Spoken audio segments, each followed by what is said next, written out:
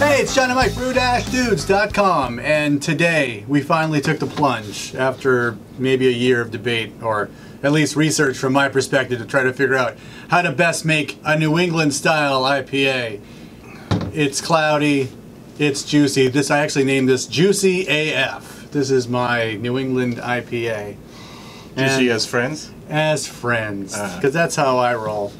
Juicy AF is a New England style IPA that I brewed at the end of August, and we're having it here almost a month later. And I think that, as we know about this style, it needs to be consumed as fresh as possible. And I'll tell you that even like a week or two later after kegging this, you know, it's still very tasty, but like those first few pours, that's something else. So let's dive right into how I made this. Let's start with the grain bill. We looked up that Heady Topper has pearl malt in it. Okay. Thomas Fawcett pearl malt. This is a 5-gallon batch for you checking it out at home. I'll put the recipe in the description below so you can look at it. But Thomas Fawcett pearl malt, 13 pounds in the 5-gallon batch.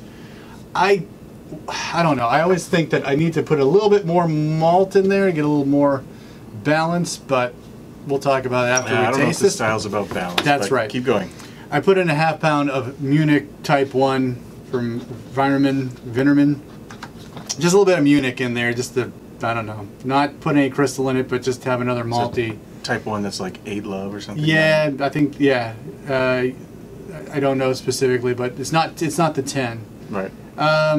And then for the you know, the kind of the silkiness, the smoothness, as we learned, flaked barley. Yes, a little bit of body. Flaked barley does a nice thing. So I put a pound of flaked barley in it, and a pound of flake white wheat, and then so that it could finish dry, a pound of white sugar with 15 minutes to go in the boil. So we'll talk about that. Now, water chemistry. Everyone talks about it. Never heard of it. Our water stinks here, but since it's a New England style IPA, I thought that I would just our tap water, his and my tap water has like a high level of sodium in it. A high level of sodium and chloride. And chloride. Yeah. So I just I used 9 waters in total, 9 gallons of water in total. Yeah. 3 gallons was distilled water, just distilled. And then 9 was filtered tap, and I did the calculations, and I kind of balanced it out. Because then what I did was I added like 10 grams of gypsum to it, and that balanced out everything. So like the chloride and the sulfate were sort of like around the same amounts of you know, per million. And I brought the sodium way down, which is nice. Brought the calcium up because I put in some calcium sulfate, and so it was all kind of just a balanced water profile. Now, before I get to the hops, I'll talk about the yeast. I got the Giga yeast Vermont IPA. I got 1 pouch of it, and I made a 3-liter starter just to get the things going. So, with that, the hop profile, the hop additions are as follows. So, get your pen and pencils ready. So I just stick with 4 different varieties: Simcoe, Amarillo, Galaxy, and Mosaic. Just 4 varieties. Just 4. Simcoe for its pininess, Amarillo for what I thought was going to be a really orangey, citrusy blast, Galaxy and Mosaic. Galaxy, I know we did that smash beer. I thought that was just a really special beer. Mosaic, I know we made a smash beer. I actually re-watched that video. It's sort of hard to pull out what we were trying to taste there. There's like, you know, it had like a piney aroma, and it had like kind of a grapefruit pith in the taste, but like some stone fruit in the aroma. It's like, and that's like not what it should be. It should be like more melony, more fruit punchy. But I said, all right, well, let's just throw it and make sure we just put it in the end of the boil. So the additions, I had an ounce of Simcoe at 30 minutes to go in the boil. That's it. That's all.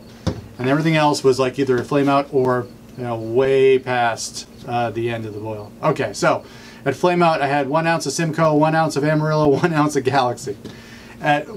Cooled it down a little bit, started the whirlpool, threw in some more hops. 1 ounce of Simcoe, 1 ounce of Amarillo, 1 ounce of Galaxy. So once that was done, transferred it to my my fermenter, and then with 3 days to go, this was all on Sunday, the 27th of August. On Wednesday, August 30th, I put in 3 more ounces of hops. This time it was Mosaic, Amarillo, and Galaxy. And then with the 7 days into the fermentation period, I put in an ounce of Galaxy and 2 ounces of Mosaic. And that's happening in the primary fermenter. That is all happening in the primary fermenter. Okay. By day 10 of primary fermentation, I was racking that out. Racked it out to a keg and started to carb it up. I also racked with like like I made sure that I had like a filter on my siphon. I had like one of those fine mesh bags. I boiled it, I sanitized it, I then put a rubber band around my siphon and just went, I auto-siphoned that out of the fermenter into the keg. So I didn't get a lot of hop debris into the actual keg. So that's that. Fermented at 65 degrees Fahrenheit. Starting gravity was 1065. I finished off at 1012. For mash information, did a 60-minute mash at 155 degrees. Again, to get a little more body into it. And that's what I got. So, since I did all the talking, you should probably do some of the describing. Okay. Well, there's definitely I think, a subtle melon, maybe slightly underripe, peach flesh type of aroma to it.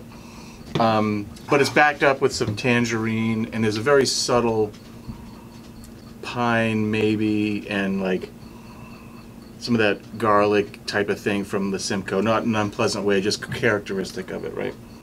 And then the flavor follows suit. It's there's definitely a fruit quality to it, a fruitiness to it, and it's really harmonized pretty well. It's pretty well balanced. I wouldn't say any one of those hops is like screaming out at me. It's more of an overall experience, which I think is what you're sort of going for in this style. The body is there's definitely some residual body there, and there's definitely a smoothness to the whole experience, which you know, I'm gonna assume is some of our high chloride water helping you out there. Overall, I think it comes together pretty good. Now, as you mentioned before, this is a little bit old, and the styles, you know, fade. Some of the magic can fade pretty quick. But I remember from when we were hitting this on the keg, when it was fairly fresh, all that stuff was just sort of amplified a little bit. Yeah. One thing that's sort of faded for me is one thing I always get in this style is sort of like just a hop pellet bag sort of experience on my palate, which I don't actually really care for, but I sort of tolerate it in order to enjoy the rest of what the style delivers. But that dry pellet thing is sort of faded a little bit, and the rest of it is just the fruit flavors. I mean, it's hard to know whether or not how much the yeast profile I'm experiencing, because it's just so hop forward. I mean, it's just so hop flavor forward. There's practically zero bitterness in this on the palate. I mean, there's just a little bit of like a dry hop bite, but the rest of it is smoothness. It's fruity.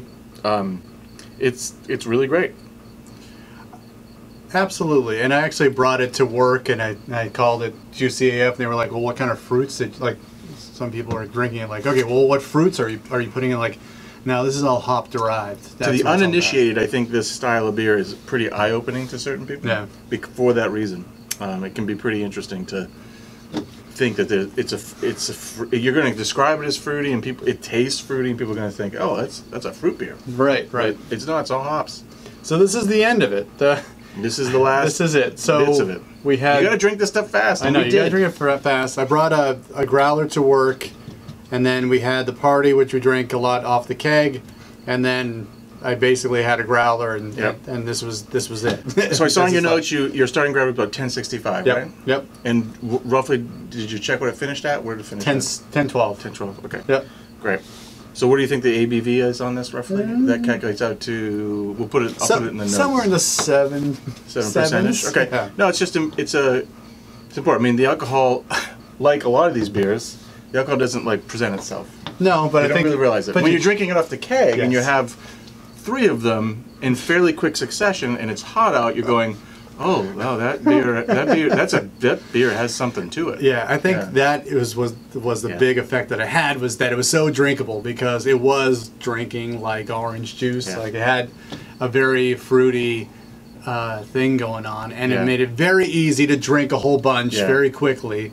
But then you are kind of knocked a little bit back by, you know, 7+% alcohol beers going on. So I think my only negative comment, I love the hop bill and I love the hop presentation. My only like critical comment would be, even when we first pour it off the keg, is that it's a little bit browner than it's more, it reminds me of I think it reminds me of one of the beers from Bissell Brothers that we've had, which tastes great, but it's got like just this weird dark, like the haziness thing is interesting, but I really think when you're designing these beers, you want to try to shoot for yellow, so it almost looks like a wit beer, or you want it it's like a light orange, so it really like sort of glows in the glass. This, while it tastes great, looks ugly. When it comes down to people saying, "Oh, the haze, I hate the haze," this is why they hate the haze. And that's why they drink it in a can. You don't look at it. My thought is that was. Thanks for bringing that up, because next time, no Munich, it's going to be probably I'll throw in another ½ pound of pale malt. Heck, maybe even some Pilsner. I don't know, but like I don't think that you're going to get a lot of color from the flake barley. You're not going to get any color from the wheat. I know that people will really go, "Where's the oats?" But like we've discussed in an oatmeal stout, like, does there need to be oats when you can probably get the same kind of effect out of flake barley, and probably more so than what you'll get from flaked oats. So that's why I did that. But I'm guessing, like, if I take out the Munich, that's my next step. Like to improve upon that is to make it that more the yellowy white beer look to it, and then we should be good to go. Awesome. All right. So hopefully, you have another resource for making these New England IPAs. Just keep an open mind with this style. But I think that this is what people are looking to brew nowadays. I'll tell you, like I bring this to people who only drink my beer because I bring it into work, and they were like, "This is the best thing that I've ever had of yours." And I wonder how much that is, like, we have been taught as like beer geeks that this is great beer, that like some of the classic styles now take a back seat, or it really was good. I don't know, but at the same time, it can be improved, and I'm giving you more information because I think that if you're not living here, it's not everywhere to like on every corner of every street. Might be good to look over this recipe, give it a whirl, and let me know how you think. It's a lot of hops, man. A lot of hops, and actually, expensive beer to brew. We might want to do another video where I show like the dry hop process, because I'm kind of set up with that big mouth bubbler, and then the depth charge. It's like a nice screen thing. It made dry hopping so much easier. Well, I think, for sure. I don't know about you, but I think we'll brew 1 or 2 of these again. We are definitely going to brew this again. And we'll put a little bit more effort into pre-production of like shooting some of the session and all those hops going in. Absolutely. Cool. It'll be hop porn. Are we going to have to put up an age restriction on the channel? If necessary. Okay. Whatever it takes. Awesome. For John and Mike, brew-dudes.com. Juicy AF. Cheers.